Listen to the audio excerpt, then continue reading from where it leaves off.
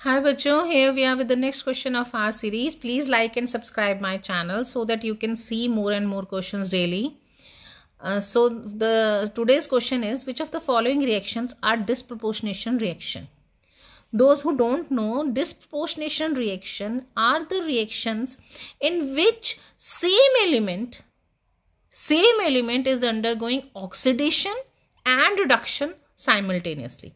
What does this statement says? This statement says that first of all, one oxidation state of one element should be undergoing change in two conditions.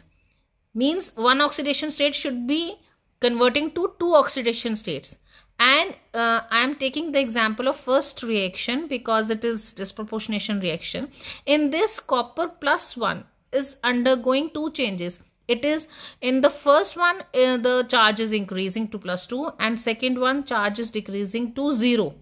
So this is disproportionation reaction because in first step it is oxidizing and the second step it is reducing.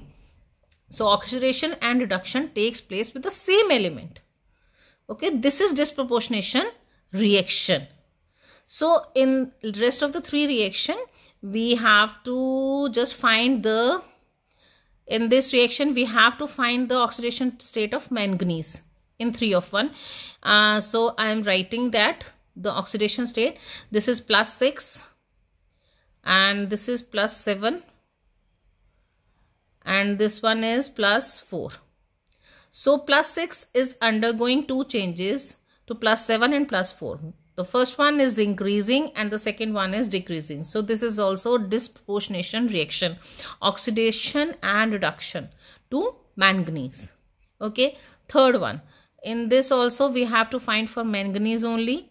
Manganese is +7 here, it is +6 here and here it is +4. So +7 is undergoing two changes to +6 and +4. But both of them are reducing because there is a reduction of charge in both the cases.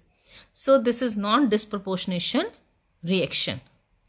And in the fourth one, we don't have to check because two oxidizing states are converting to one oxidation state. This was not the condition for disproportionation reaction. So A and B are disproportionation reaction. First one is the correct answer. Please like and subscribe.